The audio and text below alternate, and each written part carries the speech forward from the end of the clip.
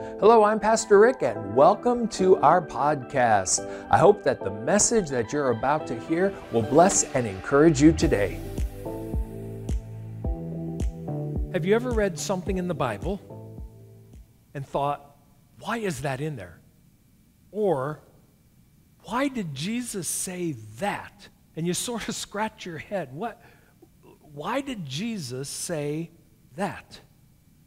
My title this morning, and I've been going with much longer titles, and there's a reason for the long titles. It's because online, when people are looking for a theme, they search by keywords. And the longer my title is, the more those keywords are there. Christy, who does the artwork, she goes, oh, that's a long title to squeeze in. But it has made a difference in people being able to find the Word of God online. The title this morning is The Hour is Coming. Remember Jesus' 3 words of warning as we approach the end times. Remember Jesus' 3 words of warning as we approach the end times. Anytime a major event takes place in the Middle East, especially in Israel, it reminds us that the end of the age is getting closer. We are closer to the return of Jesus Christ today than we were when we met last Sunday or last Wednesday. We are closer to the return of Jesus Christ than we were when I first began to prepare these thoughts. We are closer. And when a major event takes place in Israel, we wonder. Now, according to many end-time scholars, hear this in case you have not been aware of this. According to many end-time scholars, and I also believe this, I wouldn't call myself an end-time scholar, I study the Word, but for those who study the end times specifically, according to most end-time scholars, hear this, all the prophetic signs leading up to Jesus' appearing and the rapture of the church have been fulfilled. As they study the Old and the New Testament and look at the signs that need to be fulfilled before the rapture of the church, end-time scholars say they have all been fulfilled. The next event which awaits the church is the rapture.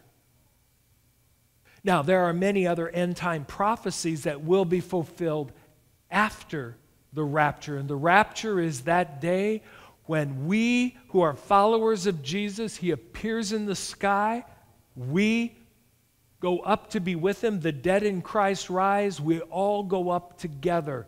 The great catching away is what the rapture is. That is the next major event. And with the conflict in Israel right now, and those of us who have a foundation in the Word of God, we're watching because we know the importance of Israel in the final days before the Lord's return. The world in general does not see through a biblical lens, so that's why people don't quite understand what might be going on, or why some people are saying Israel shouldn't be defending themselves, or why is Hamas this, or why is Hamas that. We know that it's going to focus on Israel. The world does not see Israel as a chosen people of God. They do not understand that what happens in Israel for the believer causes us to lift our heads and wonder, Lord, is this the day? And so I started working on these thoughts several weeks ago, and I just felt that maybe this would be the Sunday to share them. Possibly you grew up in a church or in a religious setting like I did where the end times weren't spoken about. Some passages from Revelation might have been read. The passages in the Thessalonian epistles might have been read. The book of Daniel might have been read. But this is how I grew up, and I don't know if any of you fall into this category. I grew up in a religious system that said that is so far down the road. You don't have to worry about it. There was no teaching regarding the end. There was no teaching regarding watching Israel. None of that took place. In fact, it was made out to be that the end times were not that important to us in that church in that time, and there is nothing farther from the truth. The end times, the return of Jesus, the final judgment are not just things of minor importance. Throughout the Scripture, they hold a key place. Dr. David Jeremiah, one of those scholars, those end-time scholars, says this: in the Old Testament, Christ's return is emphasized in no less than 17 books, and the New Testament authors speak of it in 23 out of the 27 books. 7 out of 10 chapters in the New Testament mention his return.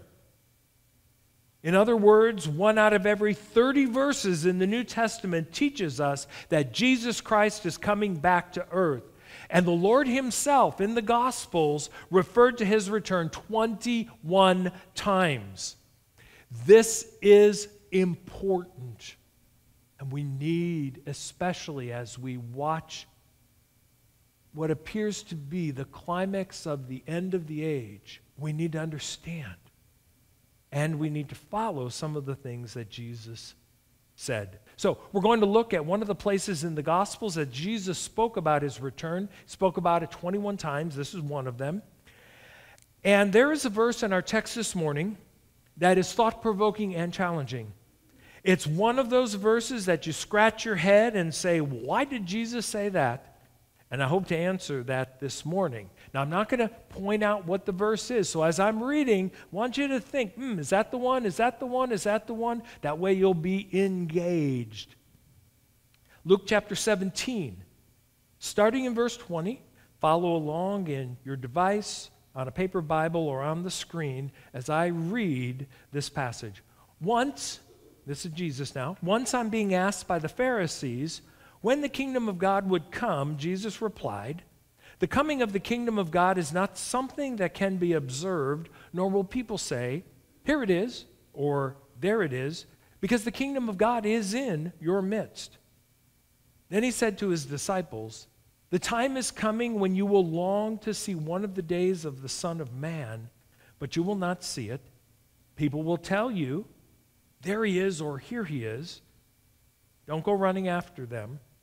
For the Son of Man in his day will be like the lightning which flashes and lights up the sky from one end to the other. But first he must suffer many things and be rejected by this generation. Just as it was in the days of Noah, so also will it be in the days of the Son of Man. People will be eating, drinking, marrying, and being given up in marriage up to the day Noah entered the ark. Then the flood came and destroyed them all.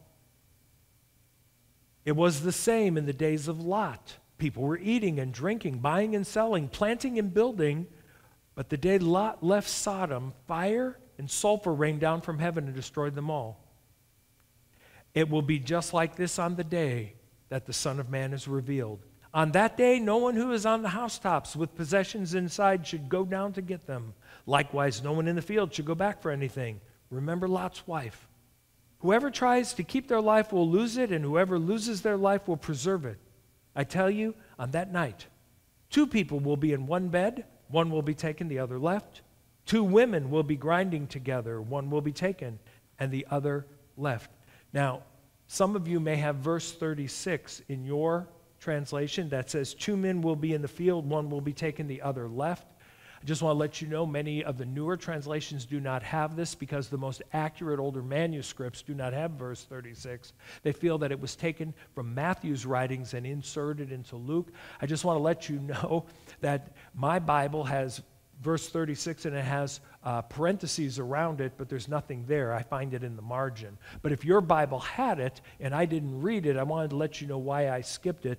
But I did put it in the notes here. So verse 36 says this. It would say in verse 35, 2 women will be grinding grain together, one will be taken, the other left. 2 men will be in the field, one will be taken, the other left.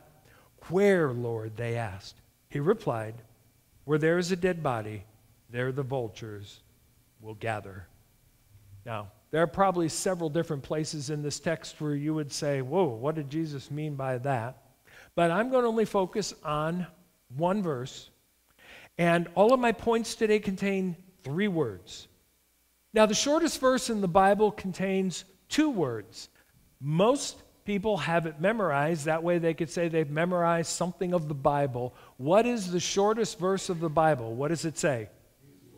Jesus wept. 2 words.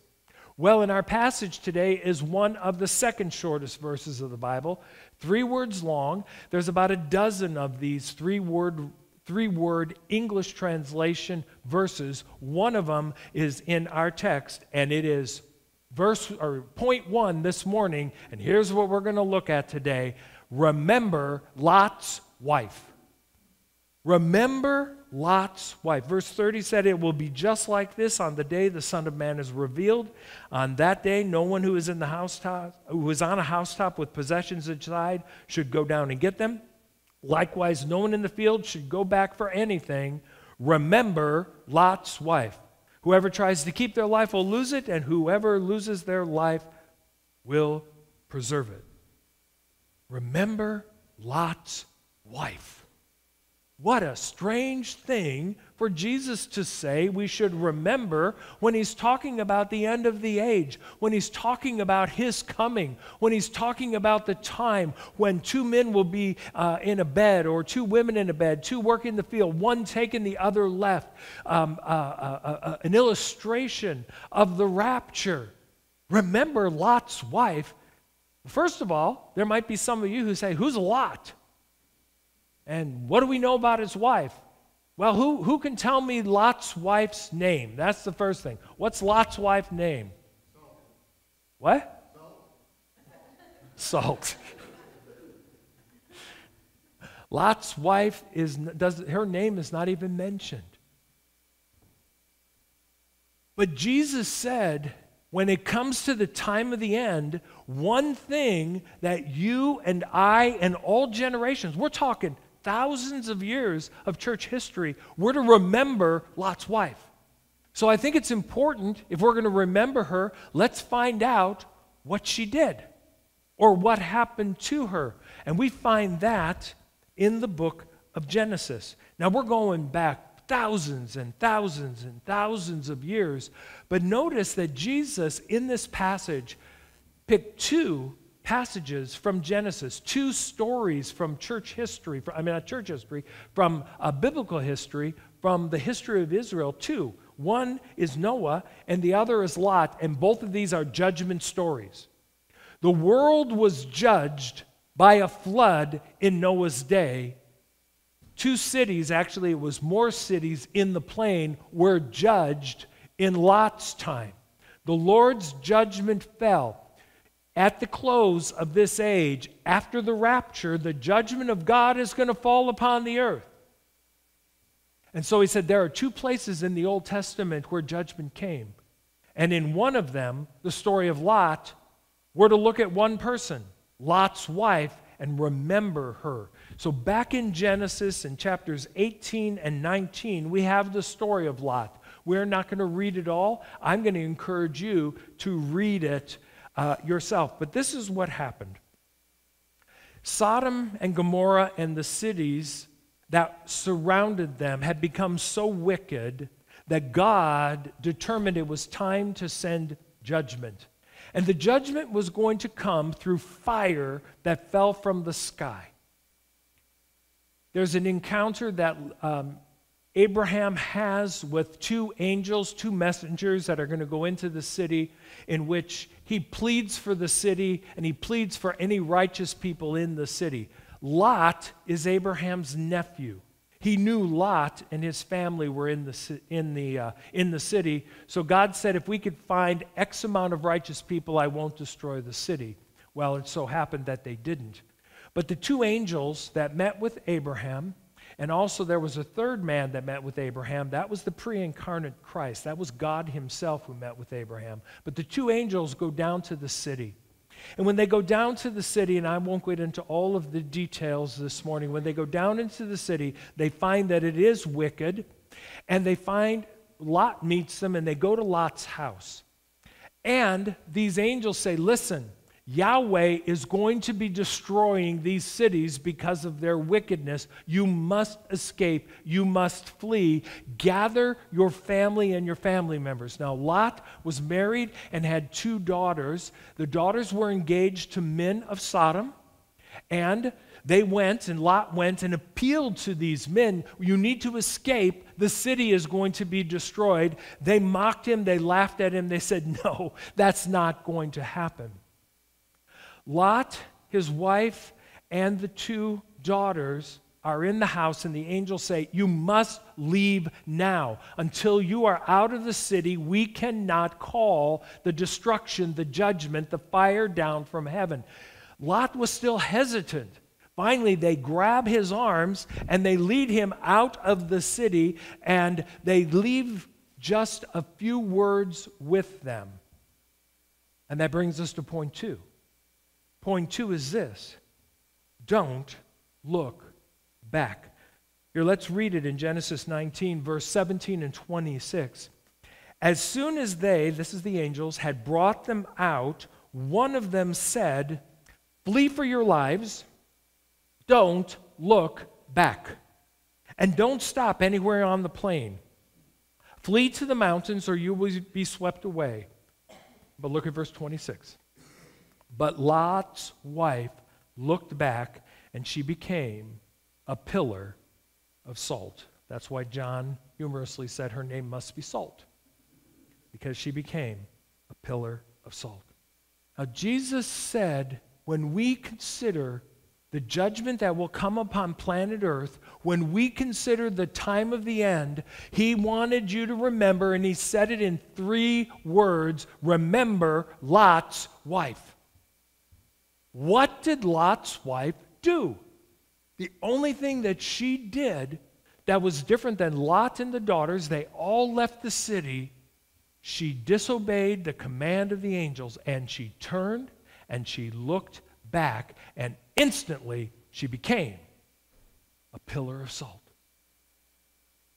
So if we're going to learn anything from this passage, if we're going to heed Jesus' words about what we need to pay attention to now that the end times are drawing closer and closer and closer to the time when Jesus will appear, we need to remember Lot's wife. We don't look back, because that's what she did. So let me see if I can unpack this for a moment.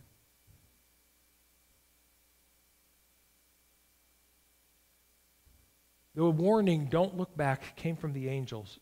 It was a word from God. So why did she look back? This is where I think the Holy Spirit has been speaking to me and can speak to you, can speak to all of us. Why did she look back? First thing is, was it curiosity? Did she want to see what it must have looked like for the fire of heaven to be falling? I don't think it was curiosity. I don't think she was just curious.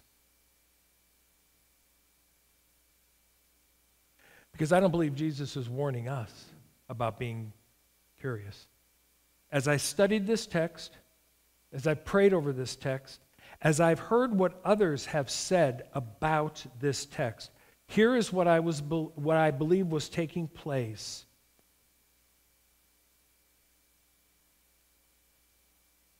When Lot's wife was running for her life with her husband and daughters, she turned around. She looked back with a sense of longing and loss for what she had to lose in following the Lord. She had a direct word from God through these angels. Not only did she have a direct word from God, that word was delivered powerfully by 2 angels. They forced her out of the city, and as she is running, this word from God is beginning to be fulfilled around. They're running, and the fire from heaven is coming down. It's happening. She knew it was a word from God, but she looked back. Here's a couple of statements for you, not on the screen, but you may want to think about these. Lot's wife looked back because even though her body was out of Sodom, her heart was not.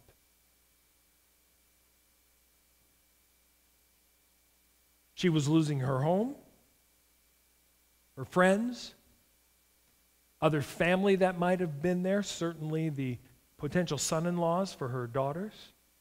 All of her possessions she was losing, except for what she had on her back or in her hands. Her identity was being lost as being the wife of someone important in the city. You say, what do you mean? She was important, or her husband was important. When the angels meet up with Lot, he's in the city gates. The city gates in Old Testament times were kind of the city council. It is where the leaders sat and where transactions took place. This is where her husband was. So he was prominent in the city. She was going to lose that prominence. They were going to escape with nothing but the clothes on their back and what they carried. Her attachment to her past was greater than her commitment to the future that God was calling her and the family to. She wanted what she had more than what God had for her. She was attached to the things of that life. It was deep within her heart. And as she is escaping for her life, I don't know if it was just a glance or a full turnaround, but as soon as she looked back, and the Lord knew why she looked back, she became salt. Her life ended in that moment. And her husband and daughters continued to escape to the mountain. And Jesus said, people of God, my church, those of you that follow me, as the end gets close, remember Lot's wife. Remember. Don't turn back. You say, what do you mean turn back? I don't know that it's a physically turning back, but let me throw some ideas out to you.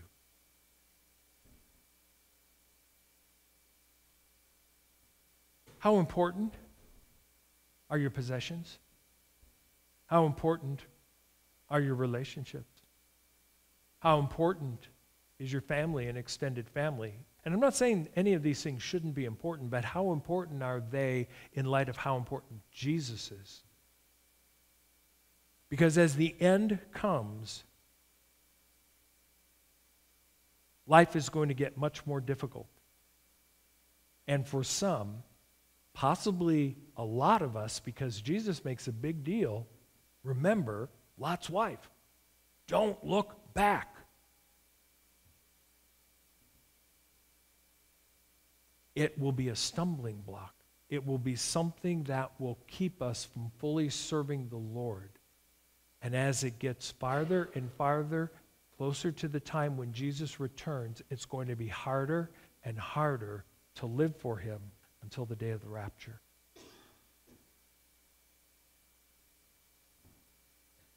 And this isn't the first time that Jesus warned about following him and looking back. Earlier in Luke's gospel, in chapter 9, these words are recorded, going to come up on the screen.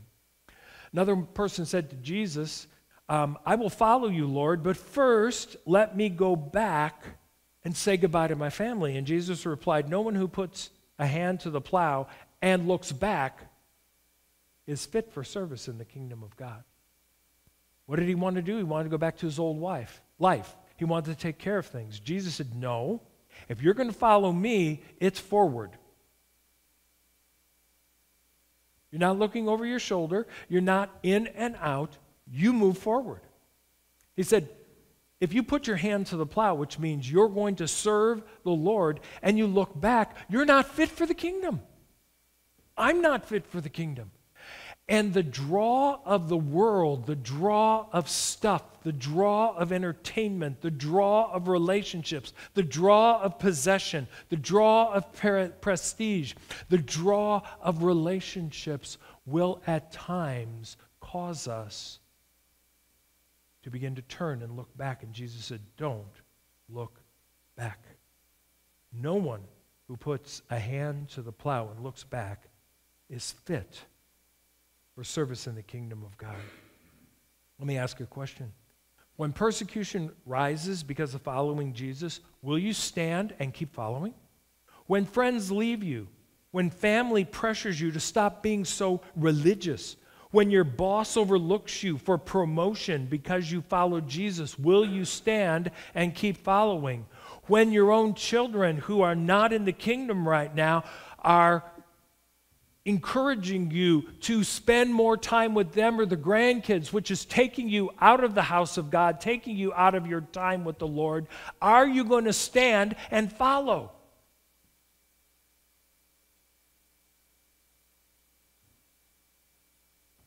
When religious and spiritual people tell you that you don't have to be so radical in your faith to be a follower of Jesus, will you stand and keep following? My next 2 points, and they're on the note sheet, and I got them indented just a little bit for you, are a little bit of an aside, but I want to make sure that we get this across. We will not be here when the judgment, we will not be here for the judgment of God when that falls. There's a lot of people that say, well, when God's wrath is poured, will we be here? No. Jesus will have taken us in the rapture. But before the rapture, I expect that things will get worse and worse for real followers of Jesus. We've had it good here in the West. But some of our brothers, sisters in other parts of the world, such as right now in the Middle East, well, they're suffering for Jesus. When a Jew accepts Jesus as Messiah, a lot of times they are totally cut off from the community. When a Muslim accepts Jesus as their Lord, they are cut off from the community. They are suffering right now. That's not judgment. That's not the time of the end. That's just the reality of following Jesus. And we in the West, because this nation was founded with biblical and moral principles, are not feeling it. But have you noticed a shift? Have you felt the shift? Have you felt it on your job? Have you felt it amongst your friends? No, we will not be here for the judgment of God when it falls, but we will be here for the persecution of people.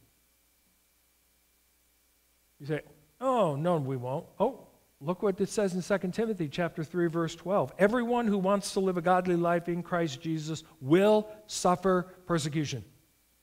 I just need to warn you, when persecution comes, it's very probable has nothing to do with how you're living for God. It's probably because you are living for God. Yeah, but I don't like persecution. Nobody does.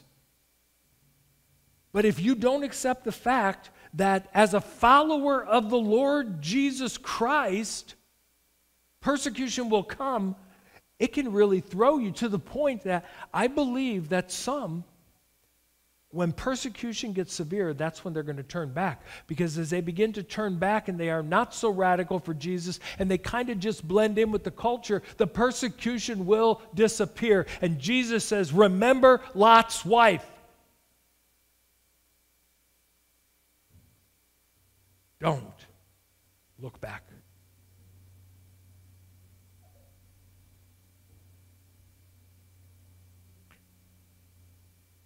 This is an interesting statement that dropped into my heart. I'm going to share it with you because I believe the Holy Spirit dropped it. Okay, so just pay attention. Those of you at home, what's the best thing that happened to you this year? What's the best thing that happened to you this year? Did you buy a house? Did you get a new car or boat? Did you finally end up in that relationship? Did your job finally get to the place that you have been wanting it to for a long time? What's the best thing that happened to you this year? Now, what if following Jesus puts that in jeopardy? Think about it. What if following Jesus puts that in jeopardy? What if following Jesus means you will lose this thing? Will you look back? There's been some great things that have happened in our lives There's some great things Sherry and I are looking forward to. Should Jesus' return be delayed, we're moving into that season that people call retirement. That's exciting. If we don't get there and Jesus comes, no problem. If we get there and experience it for 2 days or 2 weeks, no problem. Because I'm moving on. I'm looking forward to the day that I'm going to be with my Savior in heaven. But we've been making plans. We've got some possible trips planned. We've got some things that are kind of exciting. We've got some things that I've been looking forward to. There's some things we're going to do together. If that was jeopardized because of following Jesus, I would be disappointed, but I'm going to be real honest with you. I'm not going to look back. I'm moving on. But for you, young person, what exciting has happened this year? Did you get engaged? Did you get a new iPhone or a new Galaxy? I mean, for some people, that's the highlight of their year. Well, what if that got jeopardized if you were following Jesus? Would you still move forward? The last point isn't from this text, but it's from another text. And number 3 this morning is this. We're to remember Lot's wife. We don't look back, and we need to always be ready. In Matthew chapter 24, verse 44, Jesus said, "So you also must be ready, because the Son of Man will come at an hour when you do not expect him." You must be ready at all times. At all times. Martin Luther, this statement is attributed to him. He said this, "I will live as if Christ died yesterday, rose from the dead today, and is coming back tomorrow." That's the way we should live. He's coming back tomorrow. We hold loosely, lightly to the things of this world, and we hold tightly to our Savior, the Lord Jesus Christ. Are you ready? You're to always be ready. It bothers me when I hear of people that are getting their life really together when things begin to take place in the world, such as in Israel. All of a sudden, I better get my life back together. No, you're to always be ready. As a matter of fact, you won't know the day or the hour. This conflict in Israel, it may stir us, it may wake some of us up. But Jesus was very clear in the days of Noah, no one knew that that was the day that the rain was going to come. They were doing business, they were having parties, they were getting married, they were getting engaged, they were having babies. Life went on as normal, and then the Lord closed the ark and the rains came. In Sodom and Gomorrah, everything was the same as it had been the day before. There were parties, there were engagements, there were people who were doing business deals until Lot and his family left the city and the judgment of God fell. That's what the world is going to be like when Jesus returns and takes us home. He loves you. He loves me. But he wants you to always be ready and to be living as if he's going to come back tomorrow. The team can make their way to the platform. I want to ask you a couple of questions. Are you fully facing forward, meaning are you facing Jesus? Are you facing the kingdom? Are you walking towards him? Are you fully facing forward, walking forward, seeking the things of God? Or this morning, do you have one foot in the world and one foot in the kingdom? If you have one foot in the world and one foot in the kingdom, I want to tell you that's another way of saying you're looking back. You're divided. And Jesus said, don't look back. Remember Lot's wife. She not only lost it all when judgment came, but because she looked back, she also lost any future she would have if she would have only kept looking forward.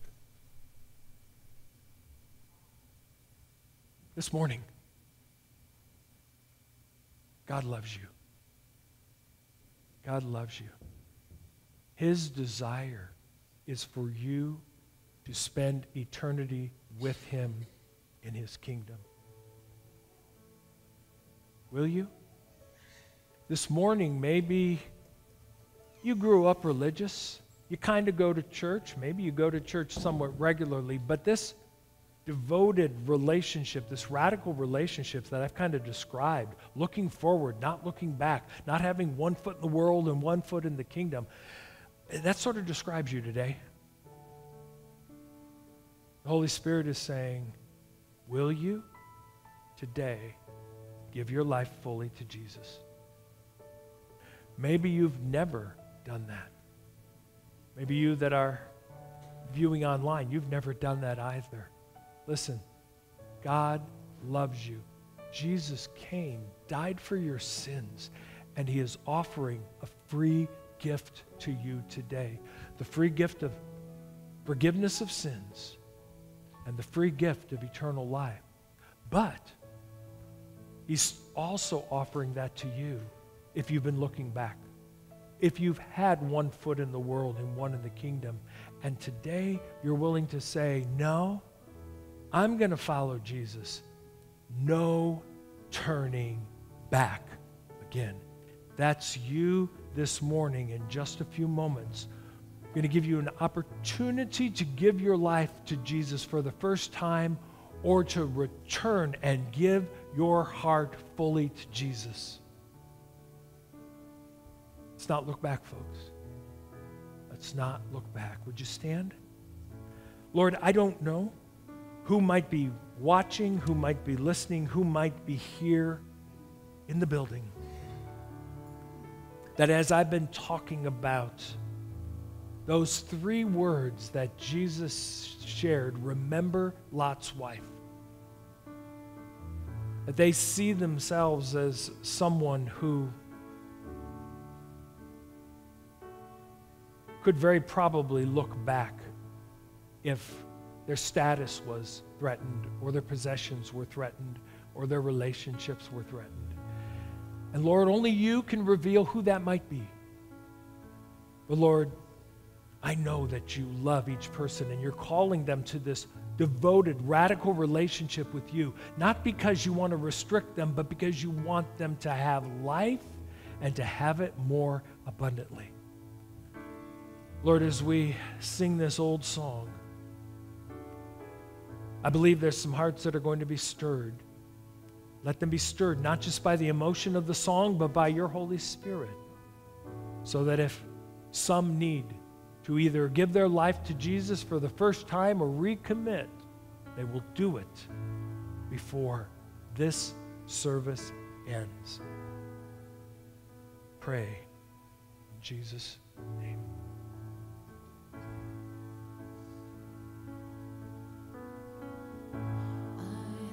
Decided to follow Jesus. I have decided to follow Jesus. I have decided to follow Jesus. No turning back, no turning back. Though none go with me, still I will follow. Though none go with me, still I will follow. Though none go with me, still I will follow. No turning back, no turning back. Behind me, the cross before me, the world behind me, the cross before me, the world behind me, the cross before me, no turning back. Sing that verse again. The world behind me, the cross before me. The world behind Lord, we stand here being challenged, Lord God. The world behind me, the cross before me. The world behind me, the cross before me. No turning back. Bow your heads, close your eyes. At home, bow your heads. This morning, if what I have been sharing, the Holy Spirit has taken that and moved upon your heart, and you recognize that you have been looking back to the world, you have been seeking that more than seeking Jesus, or that you don't have a relationship with Jesus right now while heads are bowed, eyes are closed, would you identify yourself to me so I know who I'm praying for? If this morning you wish to give your life to Jesus for the very first time, or you're saying, I'm divided, I'm looking back, I am making a commitment to follow Jesus without turning back, would you slip your hand up right now, wherever you are? Slip your hand up. Yes. Anybody else this morning? Anybody else? Thank you. You may lower your hands. Anybody else? This is you this morning. At home, if this is you, you don't have to lift your hand, but you could just say under your breath, yeah, that's me, Pastor. That's me. I'm going to lead you in a prayer, and then we're going to return to this song. If you lifted your hand this morning, if you should have lifted your hand this morning, given your heart to Jesus, or you are dedicating yourself to the cross, and the world is going to remain behind you. Repeat these words. Jesus, I'm going to just ask everybody to pray out loud. That way those who are praying it will not have to feel that attention has been drawn to them. So church, everybody pray this. Say, Jesus, I recognize that I am not a true follower. I'm not really dedicated and devoted to you. But I want to be. I want the words, I have decided to follow Jesus, to be my life's mission. And there will be no turning back. I give you my heart. I give you my life. And I receive from you grace, forgiveness, your love, and eternal life. I receive it. It is a free gift. I don't deserve it. There's nothing I can do to earn it. But I receive it in Jesus' name. Amen. If you prayed that prayer at home, would you send us a text, an email, maybe drop something in the comments? We're going to close our feed right now, but we're going to remain here in the sanctuary. There's a prayer time coming. God bless you. Thank you for joining us. Thanks for joining us for this message from Columbus First Assembly. If this message has blessed you in any way, would you share it on your social media feeds so that others can be blessed also? If you would like to join us for an in-person service and you're close to us, we are in Columbus, Indiana, then our services start at 10 o'clock on Sunday mornings, and our church is located on the corner of 10th and Iowa. Once again, thanks for joining us. Look forward to having you join us again soon.